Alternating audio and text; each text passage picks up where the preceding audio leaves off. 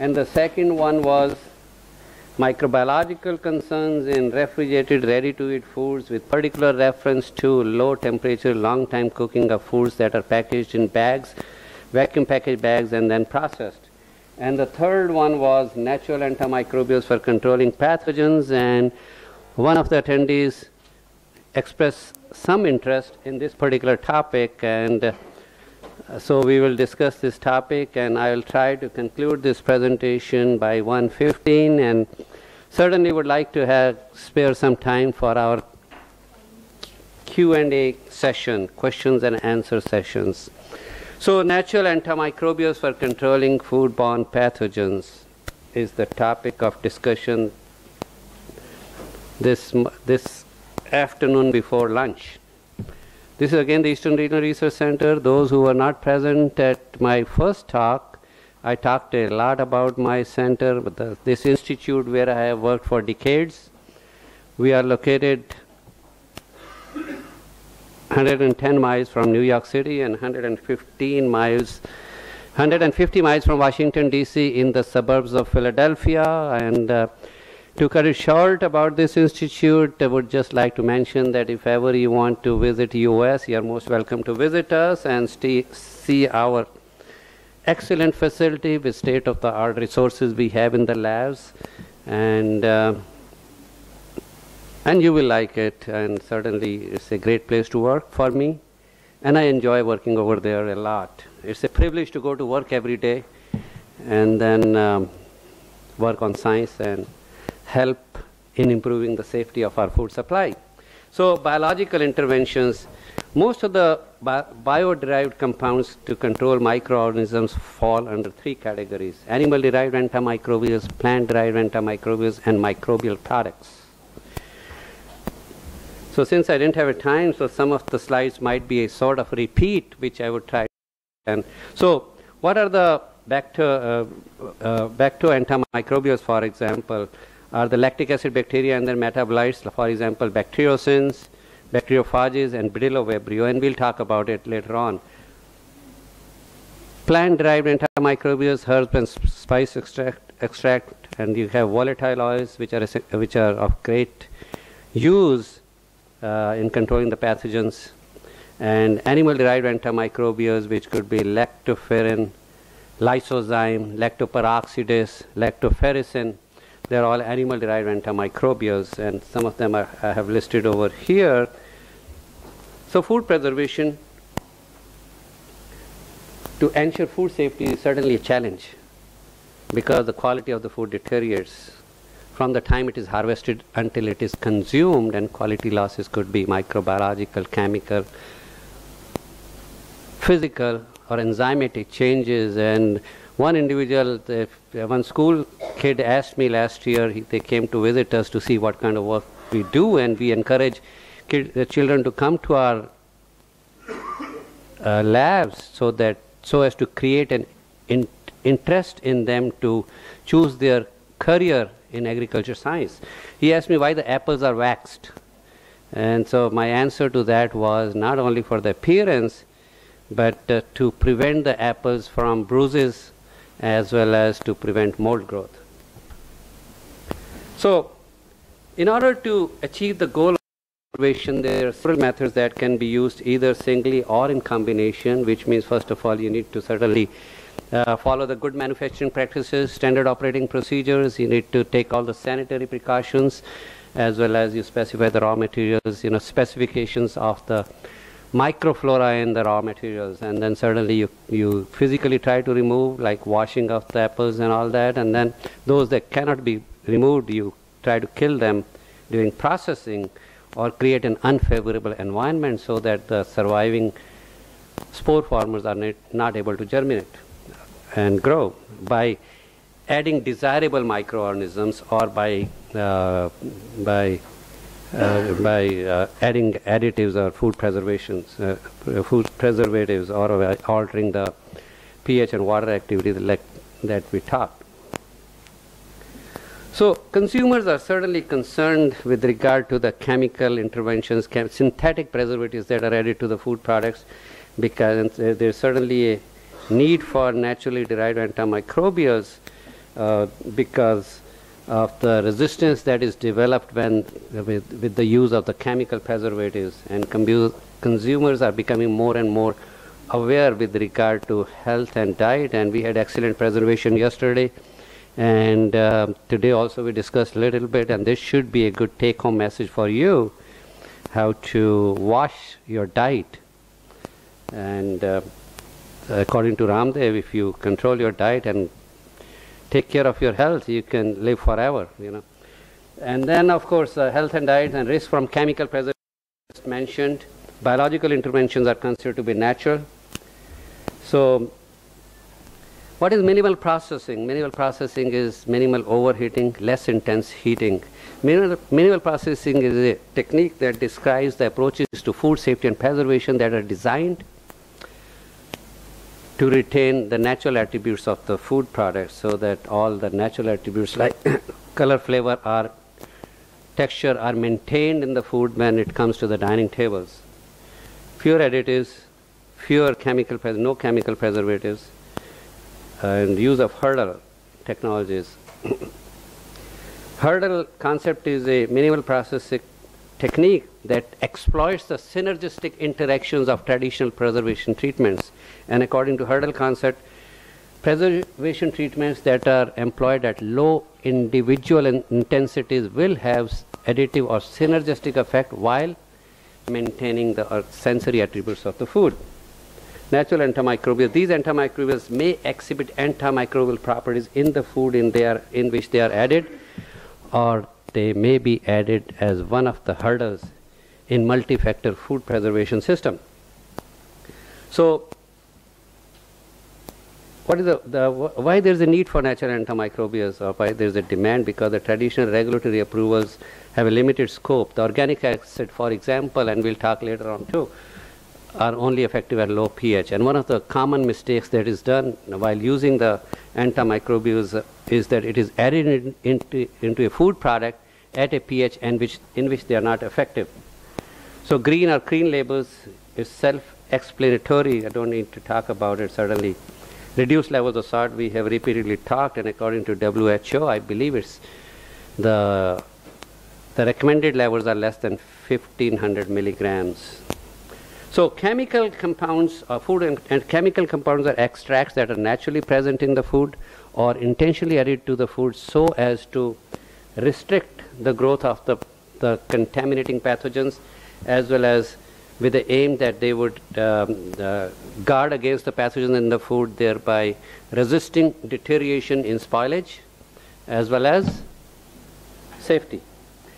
So these are synthetic compounds. Chemical preservatives are synthetic compounds that are added to the foods, or they could be biologically derived antimicrobials, which you are talking, or biologically derived means from animals or from plants or from microorganisms. So microbial control can be achieved by either one addition of one particular natural antimicrobial. If the intensity of one antimicrobial is decreased, the others can be increased so that the final outcome is the same as bacteriostatic or bactericidal. And if the sublethal levels of several of these different antimicrobials we talked earlier also with a different mode of action or with a different cellular target should be the strategy to secure the microbial stability, so that there is no adverse effect on the flavor of the product. And is not to strive when the microorganism strives to counter multiple stresses, depletes all the ATP. So the ideal antimicrobial is the one that is able to inhibit all types of microorganisms and should not lead to the should not lead to resistant microorganisms, antimicrobial resistance, what we call, be non-toxic, effective at very low concentration, and stable during processing. We'll talk later on. Be economic and does not have any adverse effect on the sensory attributes. So benefits of using natural antimicrobials certainly minimize food wastage or losses and ensures the microbiological safety. These are some of the health benefits I decided to include in this particular slide. Isothiocyanates is a volatile compound that is present in mustard oil. So this has chemopreventive activity. Garlic, for example, organosulfur compounds, allicin, have chemoprotective as well as antioxidant activity. Reduces the risk of disease and improves immune status of the human beings. Grapeseed and rosemary extracts are added into marinades. It's added to reduce the carcinogenic heterocyclic amine formation. That is what are produced when the products are barbecued on the grills outside your house in the open. So there's a carcinogens that are produced. So certainly grapeseed extract and rosemary extract have been, if they are added to marinades during marination, would reduce the formation of these carcinogens. None of the antimicrobials can be used to preserve food that is grossly contaminated, and none is valid. I'll talk later on. None is ideal for all kind of food products, which means a low level of contamination is very, very necessary and should be consistent with the good manufacturing practices. Good sanitary practices in combination with systems approach can reduce the need for additional food preservatives. What is systems approach means? The industry has adopted a systems approach for preserving food, which means each component of the system, which means as a first step, food processing with antimicrobials, processing operations, and packaging. They all play an additive or synergistic role towards stability, storage, and safety of the products. So, what are the factors that affect the activity of natural antimicrobials? Certainly, ionizing of it's the undissociated form of the acid that is able to penetrate the cell membrane. So, physical and chemical properties of the antimicrobials, which I've listed, pKa values, which those who biochemistry or chemistry courses, they are well aware of the pKa values. And the undissociated form of the compound that is able to penetrate the cell membranes, resulting in the destruction of the cells as a result of, for example, leakage of the, as a result of increasing the permeability of the membranes, leading to leakage of the intracellular constituents. Microbial species and strains within a particular species, and the cellular status of the microorganism. If the cells have been injured, that certainly would increase the sensitivity to natural antimicrobials. Intrinsic food-related pH, lipid, and certainly there is a limit. One of the limiting factor is the solubility of the antimicrobials in the lipid portions, or the binding to the lipids, that reduces the efficacy of the antimicrobials. And what else? Oxidation reduction potential. And extrinsic factors, temperature, time, as well as relative humidity, atmosphere, process affecting the microstructure of the food, for example, or the properties of food, that would have an influence too. And ideal thing is that the process should not be such that it should not affect the added preservative, or for example, starter cultures or yeast used in baking. You don't want those to be inactivated during the processing. So it's very, very difficult to elucidate the mode of action or the mechanism of action of the antimicrobial. Why is that so?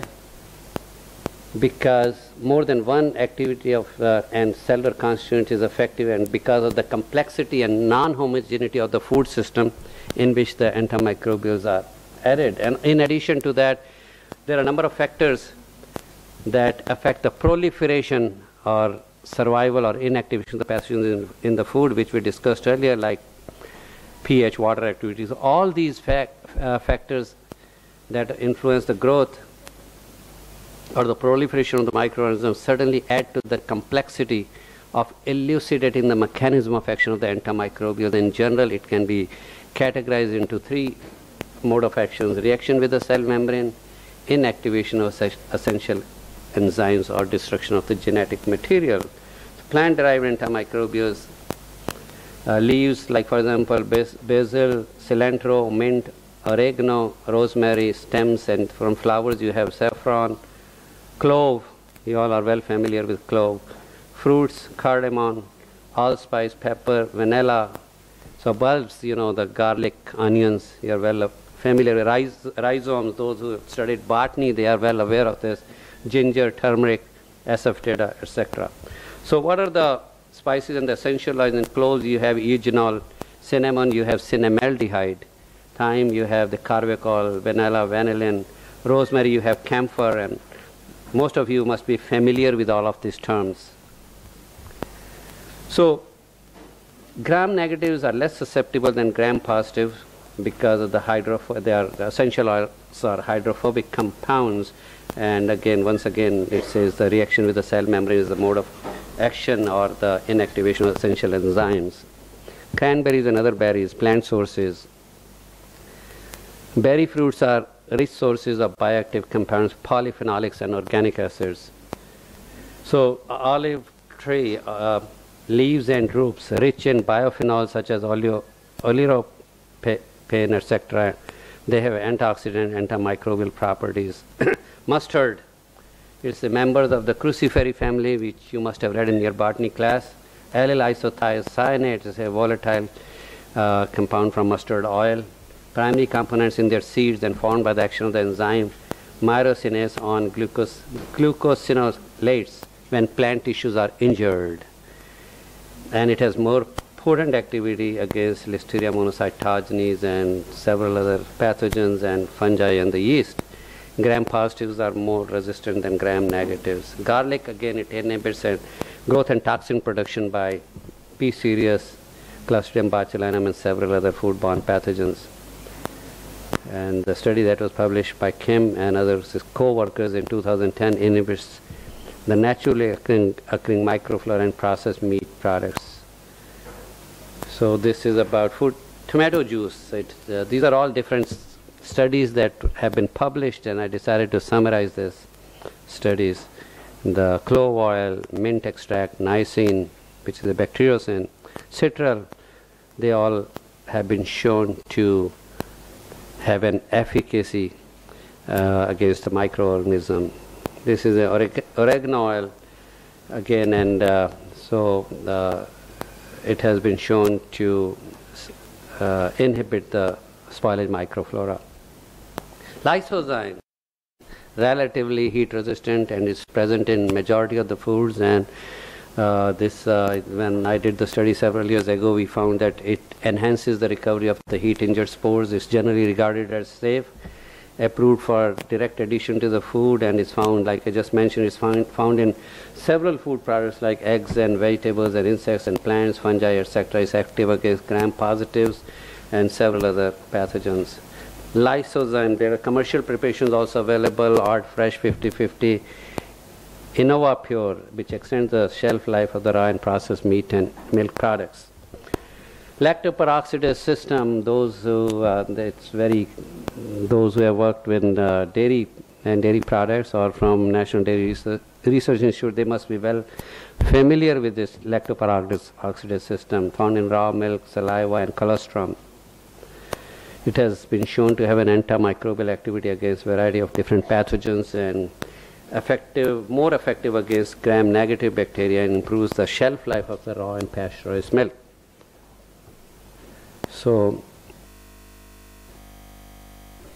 this is another one.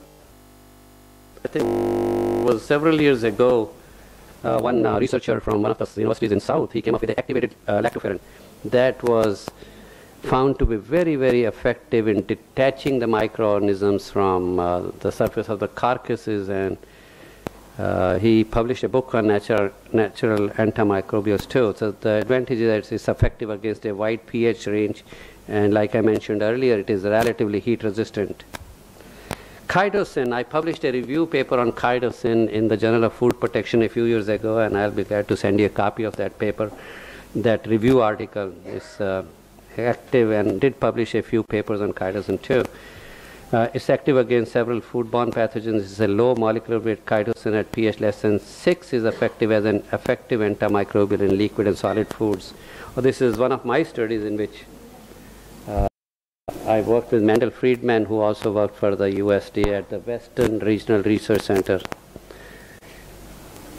And he's 84 years old and he does not want to retire because he likes working. Chitosan films have been used in the packaging materials. Lipids, free fatty acids isolated from the mucosal surfaces of animals and milk lipids. So here's some of my studies. We looked at the effect of efficacy of 3% white tea, ground powder,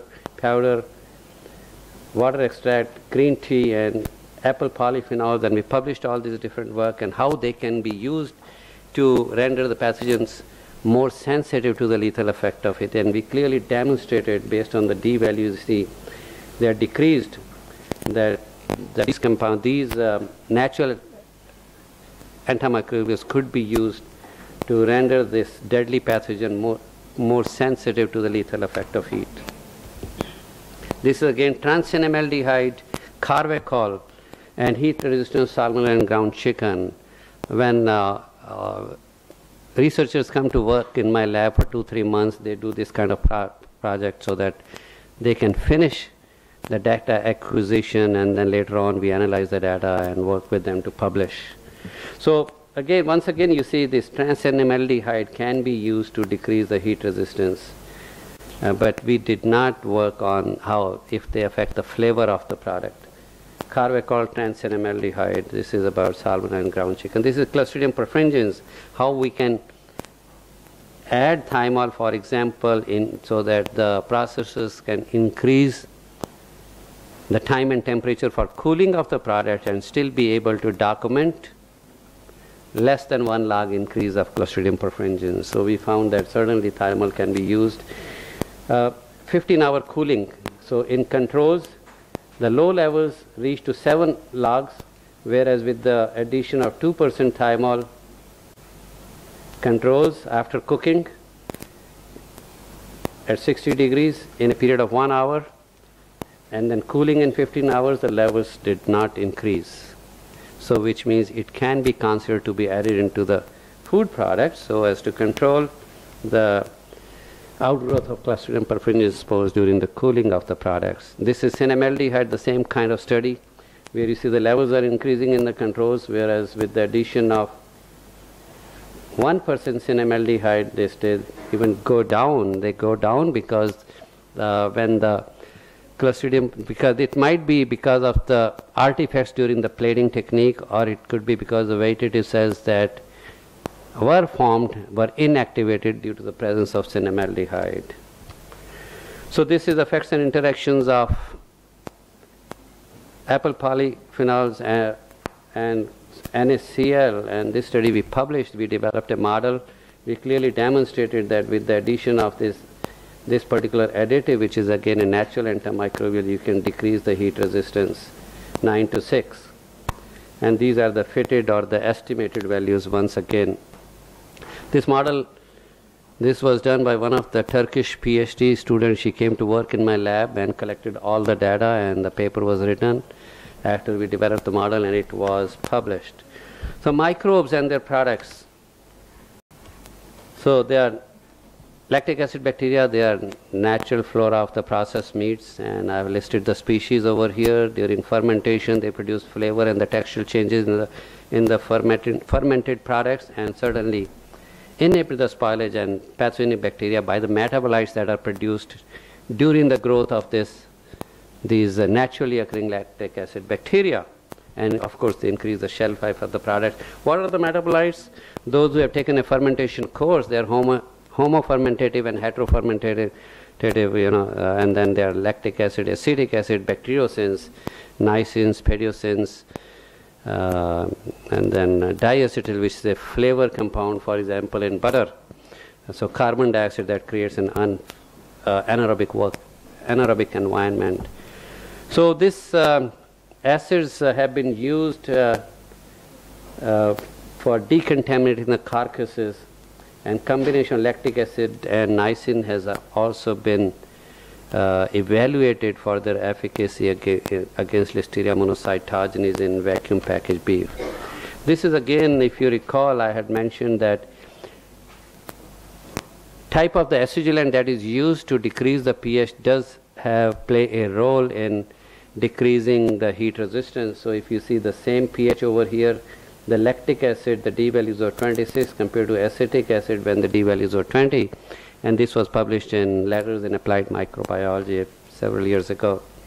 So bacteriocins, they are the protein molecules released by the lactic acid bacteria, and they have a exhibit inhibitory effect against the closely related species of the bacteria. Their gram positives are more sensitive, and the outer membrane, because the outer membranes of gram negatives are impermeable to bacteriocins. There are 3 different classes. So you can get a copy of my presentation if you want. So natamycin is an antimycotic. It is produced by Streptomyces species. It's approved in US in 1982 for use in cheese to inhibit mold growth. Minimum MIC, which is the minimum inhibitory concentration, is less than 20 parts per million. Its solubility in the aqueous food system is 40 parts per million, according to one of the researchers from UK. Niacin is again gas antimicrobial, got an approved status in 1988. Used for in early 80s, it was approved as it was listed as a food additive in the Europe, and it's heat stable. It's inhibitor to gram positives, and for gram negatives, if it is used with chelators like EDTA. And the mode of action I have listed over here, it increases. Yes? Yeah. And the word there, one of the authors, Tom Montville from Rutgers University, wrote in his concluding statements, it cannot be considered as a silver bullet that it could guard against, particularly the Clostridium botulinum. So there are a number of studies that were done with niacin, and we have not used this. But I remember 25 years ago I read a review paper from NDRI on niacin, so there must be, it was researchers at NDRI were working on with niacin that time. So niacin, Zhang and Mustafa from University of Missouri came up with that. It can be used to control Listeria monocytogenes in fresh beef and ready-to-eat meat products. So there are a number of other publications I have listed over here. Niacin is used for the lactic acid bacterial spoilage in vacuum packaged bologna type sausage. So these are some of the other publications. So pediocin, which is again an antimicrobial, is a bacteriocin, which is pH and heat stable, has been shown, and the mode of action I have listed over here. And so this has also been used to control in a variety of processed products.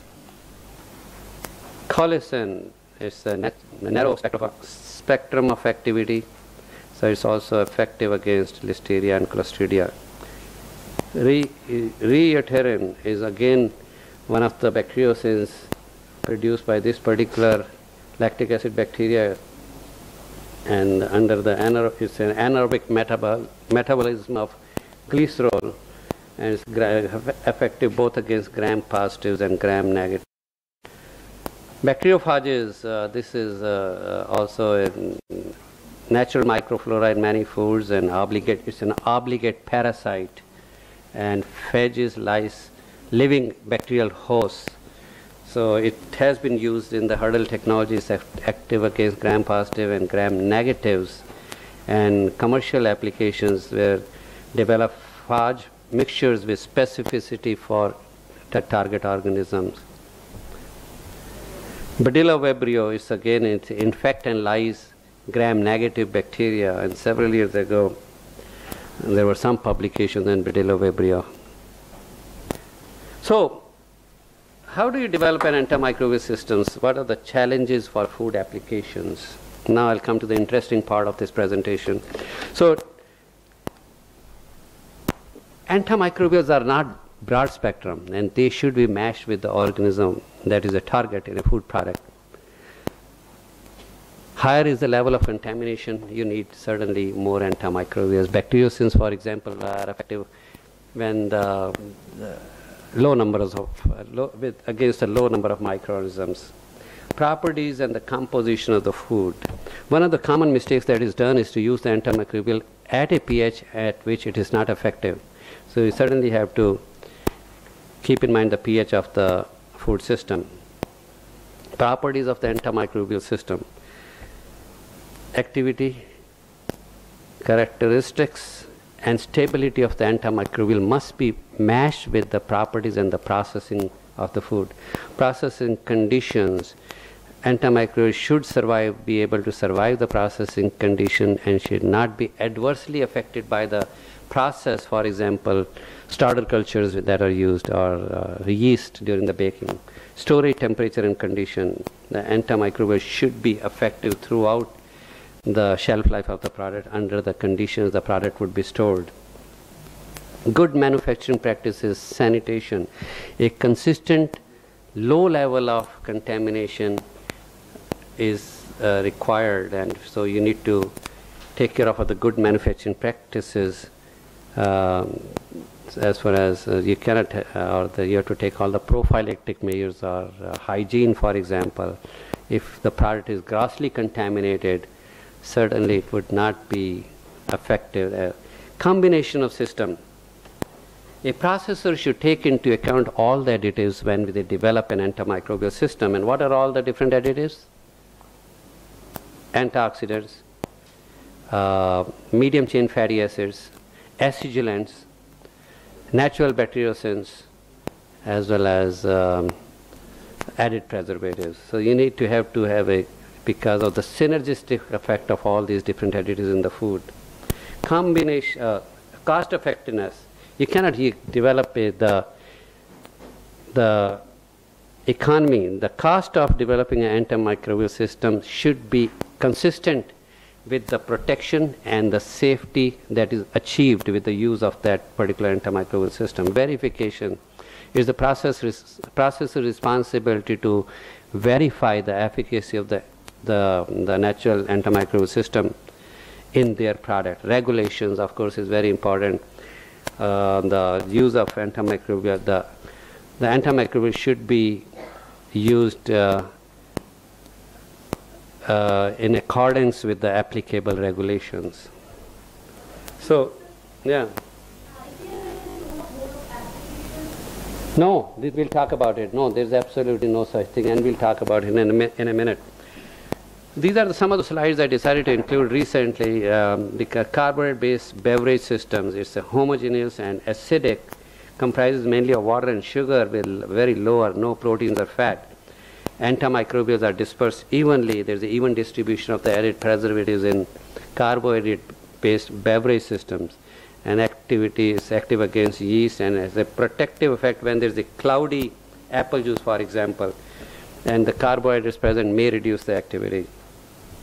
Bakery products that are low in proteins, non-homogeneous structures, neutral pH certainly limit the performance of the antimicrobials, and it has been demonstrated to be active against fungi in the bakery products because the major problem is the mold growth on the surface of the bakery products. Fruits and vegetables. Fruits are acidic, we all know that, and fruits acidic and vegetables have to improve food safety and control the spoilage.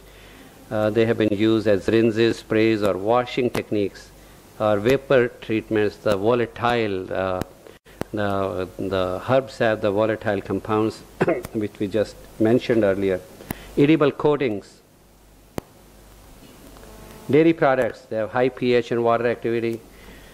The high level of proteins, fat, and divalent cations. Higher fat means decreased activity.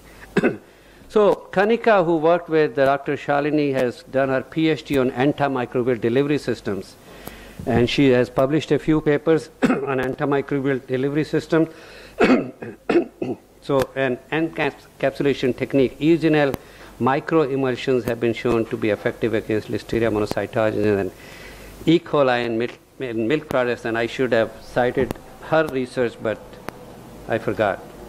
So she has worked a lot with antimicrobial delivery systems, and recently she finished a paper co-authoring with Shalini from IIT Kharagpur on antimicrobial delivery systems. That is one of the chapters in my upcoming book that would be published by next summer.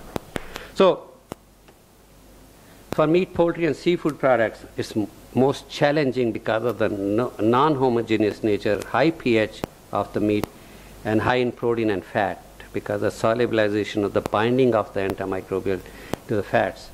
And antimicrobials have been used in combination with packaging techniques. So what are the different ways of application of the antimicrobials? You can incorporate into the food product, you can spray or immerse the product in an antimicrobial station, dusting out the product with a dry powder, or incorporating into the packaging films. Those who will attend my lecture on Sunday, I will be talking a little bit about the antimicrobials in the packaging materials, because the memorial lecture is supposed to be for someone in memory of the packaging, is what I heard. So this we have talked a lot about this, about building different about the hurdle systems and all that, so I will not spend. Advanced technologies for antimicrobial delivery to food, encapsulation and bioactive packaging. So the application of antimicrobial agents to package create an environment inside the package which delays or even prevents the growth of microorganisms on the product surface, and hence may lead to the extension of the shelf life. The bacteria, which could be a pathogen or a spoiler bacteria, grows on the surface of the product. We all know that. If the product is solid, there are no bacteria inside the product, it's only on the surface. So if the packaging material has an antimicrobial, and if there is a slow release of the antimicrobial on the surface of the product, that would certainly inhibit the growth of the spoilage microflora on the surface of the product. These are some of the natural antimicrobial packaging materials that natural antimicrobials have been used. Lysozyme from egg white, which is a natural antimicrobial, used with polyvinyl alcohol, nylon, or cellulose acetate, has been used against the Listeria monocytogenes. Pediosin, which is produced by Pediococcus, used to coat cellulose casings and powder bags, and has also been shown to have an antimicrobial effect on chilled meat and poultry. Vaporized aryl isothiocyanate, a compound from mustard oil, has been used in packaging materials so as to control the microorganisms. So what is the need for research for natural antimicrobials? Certainly you need to assess the efficacy and functionality in the models of food systems and foods. Toxicology is very, very important. Some of the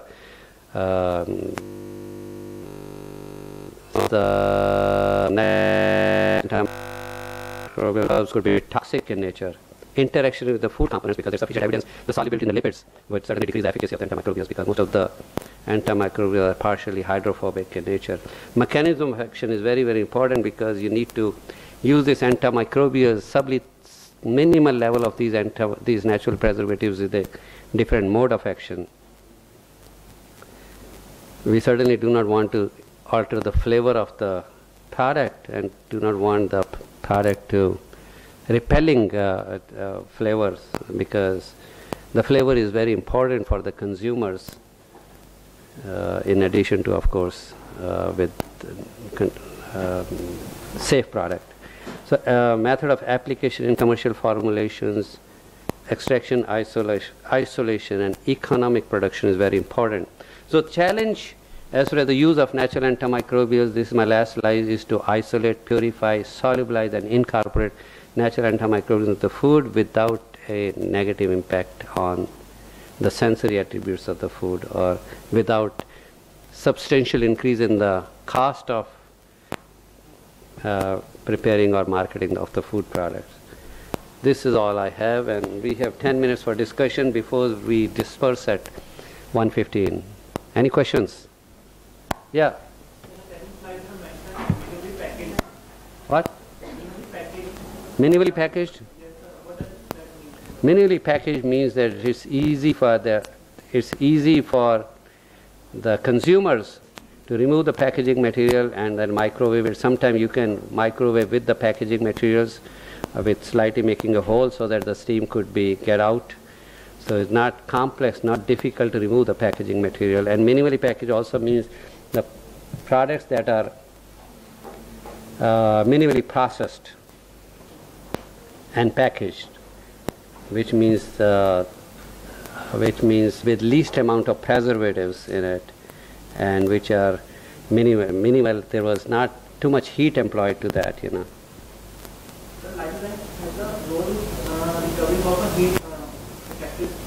Heat injured spores, like we demonstrated a long time ago. Which means that if you are looking at the heat resistance, you need to take that into account, otherwise your results will not be good. Any other questions? No? Pardon? That's a very good question. You know, what are the ways to reduce a cost? That goes back to the developing efficient methods for the isolation of the active compound from the herbs and spices. That is one way, because you really need to come up with isolate to purify and extract the compound that could be added to the food product. And you need to add, during extraction of the compound, you need to make sure that the efficacy is not decreased, so that small amount of the active compound could be sufficient to be added to the food product. And certainly if the product is being prepared in bulk quantities, that would reduce the cost. And because if the cost is very high, nobody would like to buy the product. Consider antimicrobial agent has been extracted out of a native bacteria, but they have different strains. So they have different effectiveness. Different effectiveness? The different strains, you mean? Active bacteria is there. Hmm? Active bacteria, but two different strains. So they have different effectiveness. It depends how they are able to utilize the sugar, because each strain or species of bacteria would have different efficiency of utilizing the sugar and converting into lactic acid. You know, there would be certainly a variation, and there are commercially available starter cultures also. Any other questions? Yeah. Any modeling for use of natural anti-narcotics? Yeah, I do have one where we looked at, I think I presented that, where we worked with the University of Wisconsin a few years ago, and there must be others also, but I have one publication on fermented sausages, I believe, where we developed model for different pathogens during fermentation, drying and all that, you know, and the amount of sugar. So that was published, and we do have those models, if you remember, in our passage modeling program for pathogens, for the drying and fermentation and storage. We have one, but there are several others also, the software programs for that too, for fermented products. Any other questions? No? So we have some time, otherwise you can contact me anytime in the coming few days. If you have any questions, if you want to individually talk to me, you can send me an email or call me when I go back in my office, or you can ask me in the coming 2 days. I have a very general question, not related to Your name and... our coordinator. Oh yes, that is right. Okay. Okay. Okay. Okay. Okay. So what is your question? Question is not related to the subject, but when we are looking at the use of different strains of bacteria, when we look at the aspect, generally accepted that from the microbes slowly goes to the higher organisms. So now it is, we can say, not up to the maximum, but still it is going on. But at this stage even we are still dependent on bacteria. So actually slowly the evolution, bacteria came to higher organism, higher organism, higher organism. It is not that the dependency should get reduced at this stage. What should get reduced? Dependency of the present organism, who's considered at the highest level of evolution, should get reduced on the primitive organisms like bacteria. Yeah. Well, most of the bacteria that are beneficial, there are very small percent of bacteria that are harmful. So like in fermented products or yogurt when we make at home, it's all the beneficial bacteria. So majority of the bacteria are beneficial. And bacteria, we know that, and I talked earlier too, they continue to adapt and evolve because of the environmental conditions, and certainly they become more virulent, or they become more resistant to the universally known fact that they are that a particular preservative is in controlling them. Sometimes they become resistant because of the changes in the genes, or changes in the virulence and the expression of the genes. So that is one area that is being studied, is proteomics and genomics. So evolution is a continuous process, and it would continue to occur. Does it answer your question to a certain extent? Still the second level of evolution is dependent on the first level. Yes, that is true. That is true. That is true. Any other questions? No? So we are concluding at the right time. I was told to conclude at 1:15 and it's almost 1:15.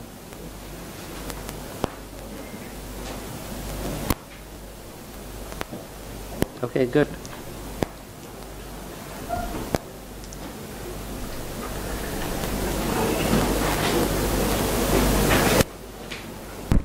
Thank you very much, Dr. Juneja. Now we are going to have the lunch break, and after the lunch break again we will start at 2 p.m. right? Thank you very much.